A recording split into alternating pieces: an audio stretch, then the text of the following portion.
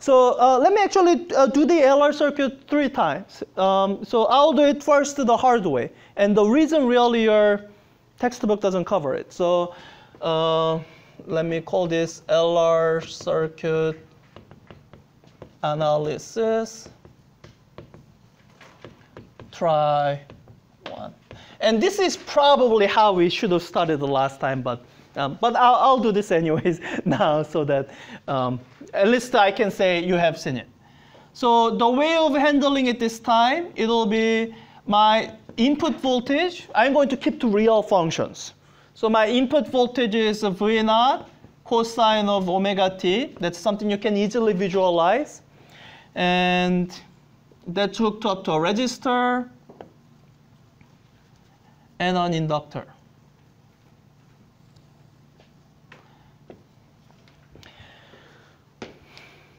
All right, and I think this is what we did the last time, and I will do this time also. The question that we want to answer isn't the voltage across it. Well, actually, let's do it both ways. So we'll answer 2 different questions. The final question that we'll answer that can actually relate to the circuit demo that you have up here is what is the voltage across the inductor? That's a question you can ask and get an answer to. But an intermediate question that we should answer to get to that is what is the current flowing through the circuit? So this is where we do have to use Kirchhoff's rules. So let me just set it up, and I mean you've seen this multiple times, but let me just set it up so that I'm not leaving anyone completely behind.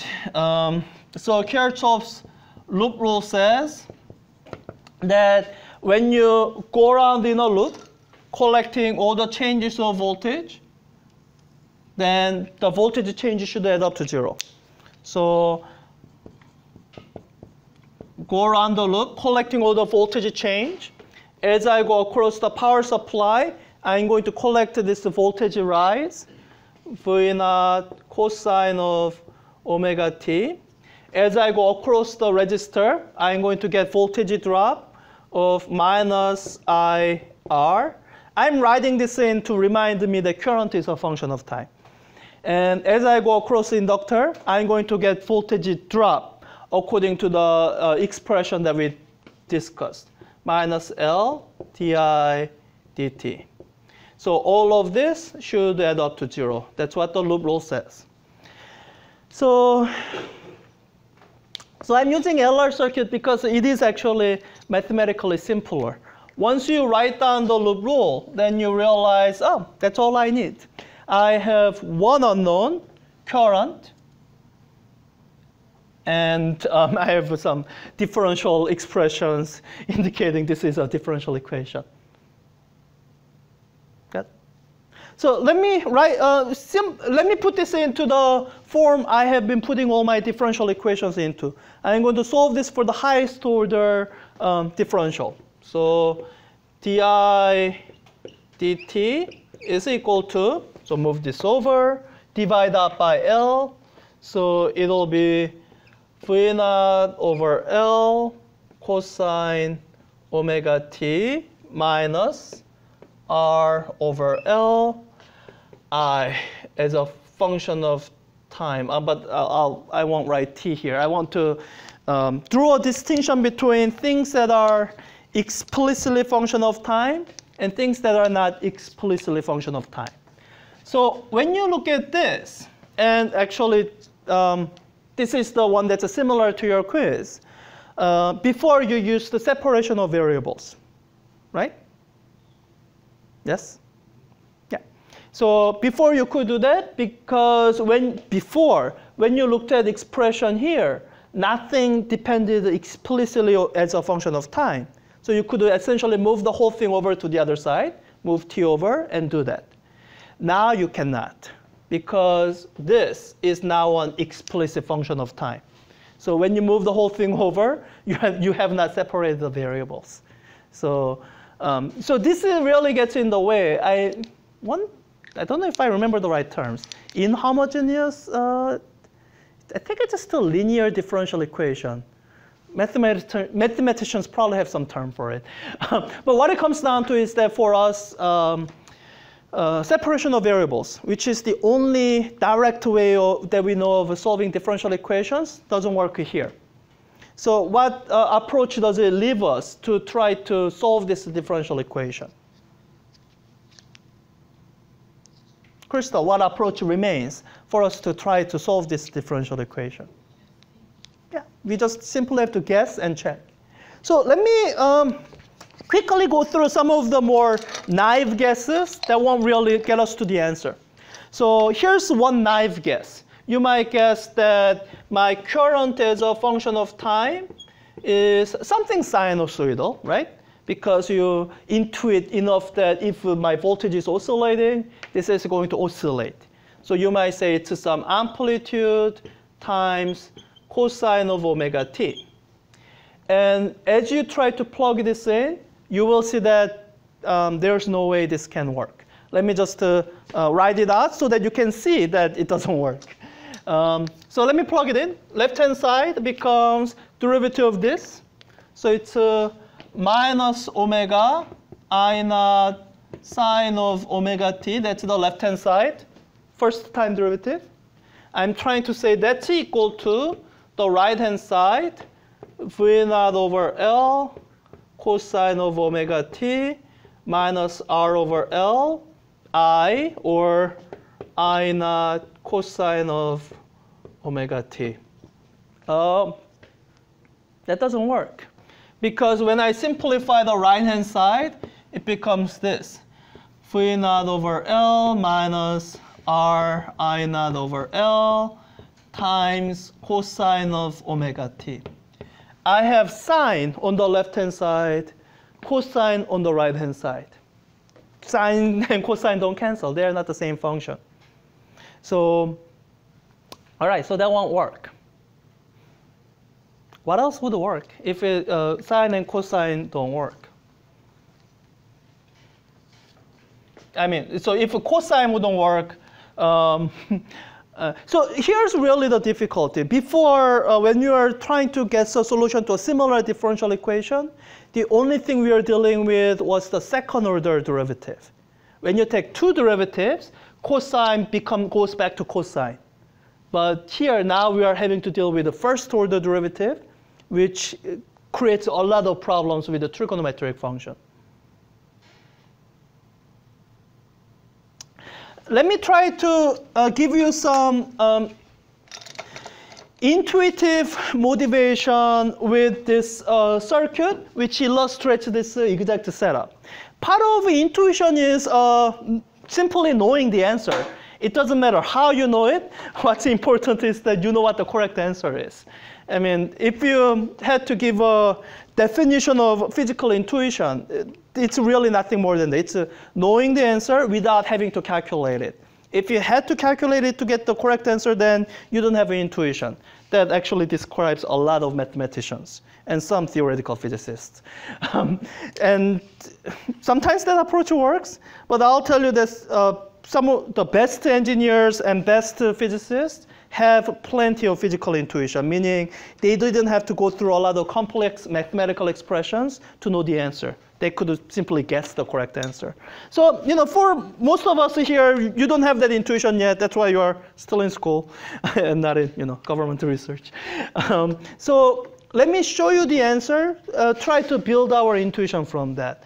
So what I'm going to do is, so I have this circuit set up here. So what I'm going to do is I want to have an answer for current. So what I'll do is I'll measure voltage across the resistor. That'll give me something that I can relate to as a current.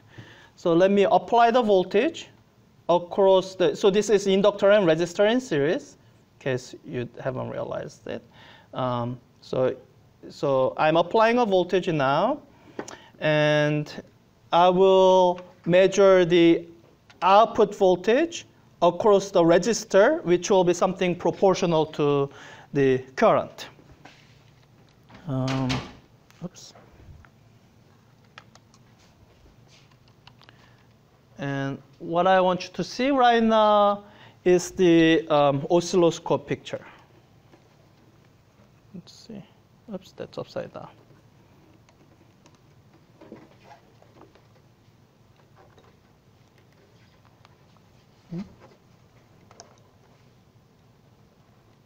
All right. So let me set up the highlight some of the features so that you can distinguish. Right now it's showing both outputs. So as usual, my input voltage is going to channel A. So let me just turn off and actually let me turn off channel B. So this thing that you see me turn off and on, that's my output voltage across the register. So I'm applying the input voltage, something sinusoidal. I guess I can change it so that it looks like a cosine of, let's see. It looks more like cosine. Guess it's not recommended, but I can do it. So, okay, so it looks more like cosine of omega t. Sorry, let me, yeah. So it looks kind of like cosine of omega t, right? So let's look at what the current looks like. The current, which is represented by this input voltage, does it look something like a cosine, as it's something oscillating? It is an oscillatory current, right? In what way is it different from the applied voltage?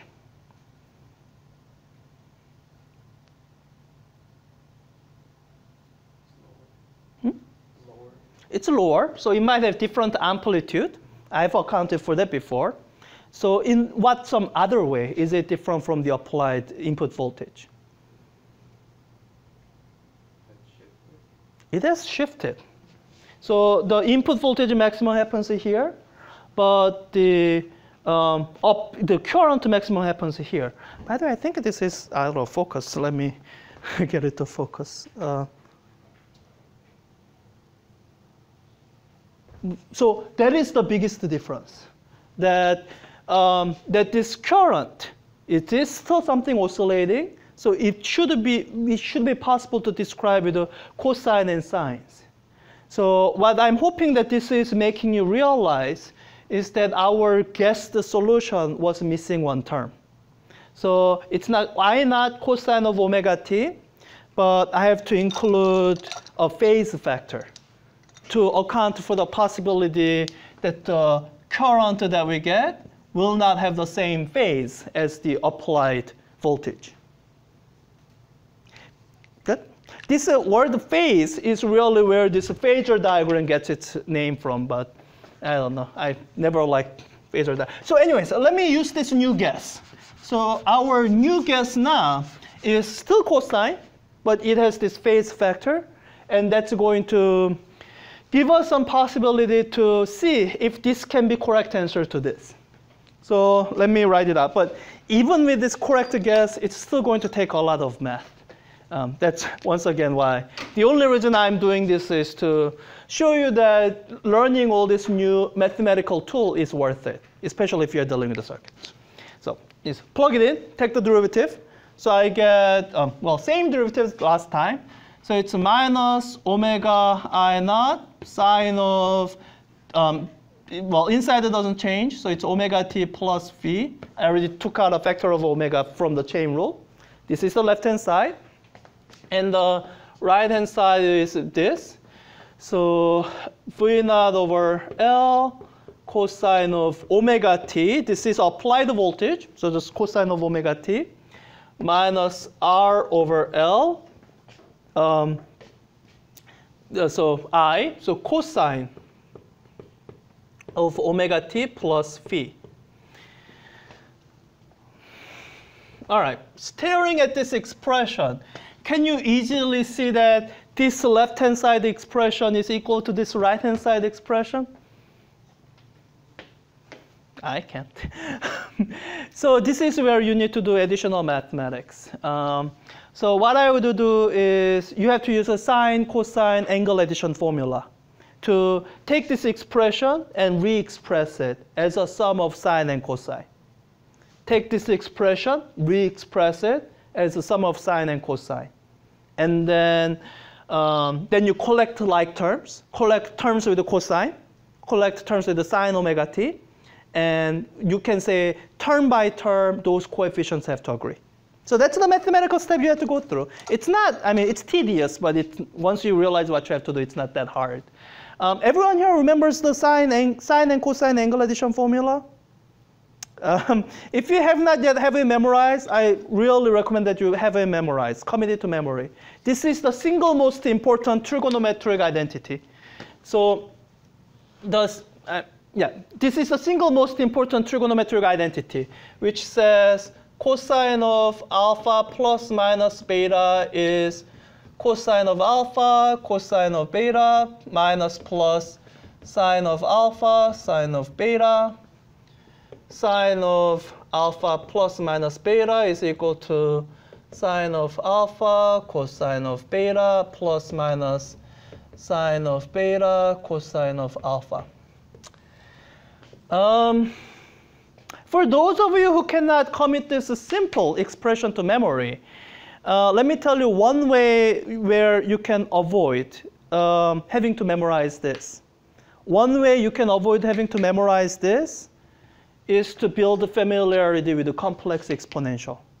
Because this is really why people introduce complex exponential. It simplifies all your math once you know how to learn how to deal with a complex number. With this formula in tow, what you do is you would express cosine of theta in terms of complex exponential. E to the I theta plus e to the minus I theta over 2. And everything that's expressed in the trig identity, it comes down, you can work it out using exponential algebra really easily. But anyways, that's probably more of an upper division material. People really should have this memorized. This is, I mean, this is not the first time in the last year that I mentioned this. Anyway, so let me use this formula to simplify this and see what I get. And see if I can get a result that's more reasonable. So I have to rewrite this. So this left-hand side will be minus omega I naught times, I guess I have to go through step by step. So sine of, I'm using this trig identity here. So it'll be sine of omega t cosine of phi plus cosine of phi, no, sorry, sine of phi. Sine phi times cosine of omega t. All right. I guess I better simplify because my expressions are going to get super long and complicated. So let me collect them in with their respective like terms. I'll write down the cosine omega t term first, and then the sine omega t term. So this is equal to cosine of omega t times this times sine of phi minus omega I naught times sine of phi and plus the sine of omega t term, sine of omega t times this times cosine phi. So minus omega I naught cosine of phi. All right, so this is my left-hand side. I have to work out my right-hand side. So let me write this out first. And then we'll try to identify some coefficients together. So right-hand side is, well, I guess, I can just write this down. I don't have to do any work there. V naught over L cosine of omega t. And then this, I have to expand out the same way I did it before, this time using the cosine angle addition formula. So minus R over L times, all right, looking at that, it's cosine of omega t times cosine of phi minus sine of omega t times sine of phi. So, all right, I have to collect like terms like we did before. So let me do it for the cosine omega t term first. I'll combine the like terms as I'm doing that. So cosine of omega t is equal to v naught over L minus, I feel like I missed something. Aha. There's this term I naught here that I forgot. So there should be I naught here that I forgot. It's complicated algebra. All right, so cosine of omega t times all the like terms together. So v naught over L minus r I naught over L. By the way, this is something you should get into habit of doing. The reason I could see something was wrong here is the unit of r over L doesn't match the unit of v naught over L.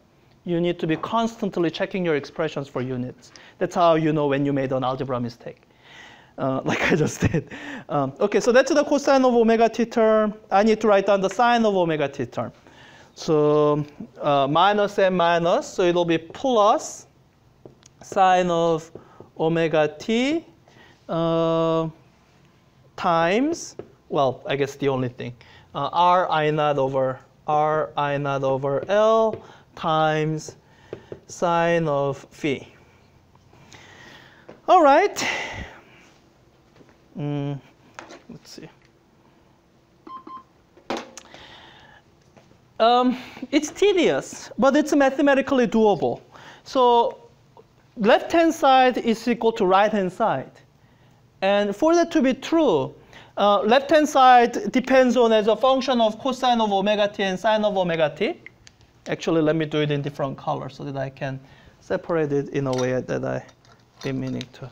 Cosine of omega t and sine of omega t. And the argument that you would make here is that the only way this equality can hold for all values of time t is to say the coefficient for cosine of omega t term must be exactly equal. And coefficient for sine of omega t term must be exactly equal. So what you would be able to say is you can set up this system of algebraic equations. You can say this term here is equal to this boxed term here, and which would give you this expression here. Minus omega I naught sine phi is equal to v naught over L minus r I naught over L. Oh, wait, there's a cosine, yeah, that's what you're talking about, right? Cosine phi, this cosine phi that I forgot to write down. Once again, there's a reason I don't like to do this. It's complicated, and complicated means a lot of chances to make mistakes. So, good. All right. And this is the first equation. And the second equation comes from saying that this coefficient must be equal to this coefficient here. So you say, all right, minus omega I naught cosine phi is equal to this. R I naught over L sine phi. This is a system of two equations involving two unknowns. It's, once again, tedious but doable. The two unknowns are your I naught and phi. So you can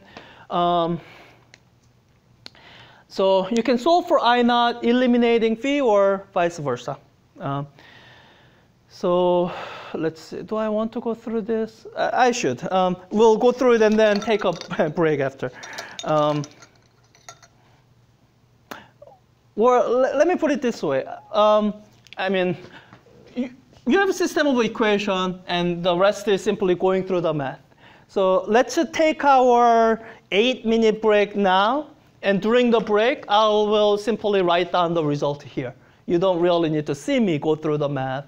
I only need the result to quote. So, if you want to take the break now, please do. Come back by 2:10. I will have the answer to what I naught and phi is written down here with all the steps in between. So I'll just work it out quietly. All right, right on time. Welcome back.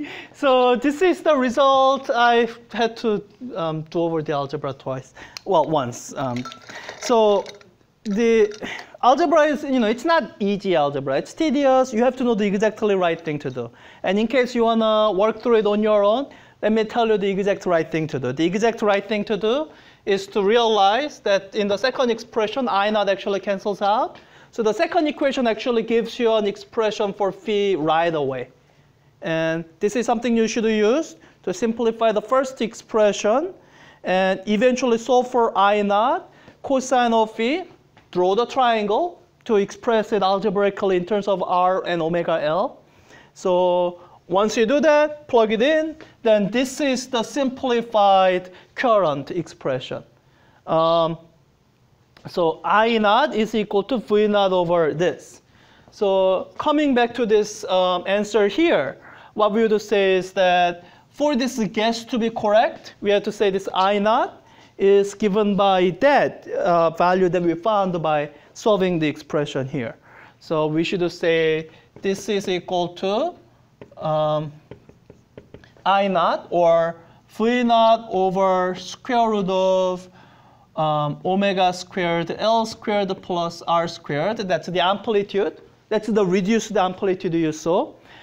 And we still have this cosine of omega t plus phi. And I guess I'll just leave it here. So this phi is, instead of being an undetermined value, it's actually determined. This is the expression that determines the numerical value of phi. And I could plug in, phi is the arctangent of minus omega L over R, but you know what, it's getting complicated. So I'm just going to leave it there. So that's the answer. And so I'm going through this to show you that this is all doable without introducing any of the new mathematical tools that we have introduced. You can actually do this all. It's not impossible to do. It's tedious. It does involve an insight that you may not have known before, but it is doable. But all this tediousness, that's really the reason many instructors for this class don't cover driven AC circuit. Because they realize that to make students to go through this math, that's not something that you can ever put on an exam. Because this is way too difficult, way too time consuming for an exam. Doable for homework, but way too time consuming for exam.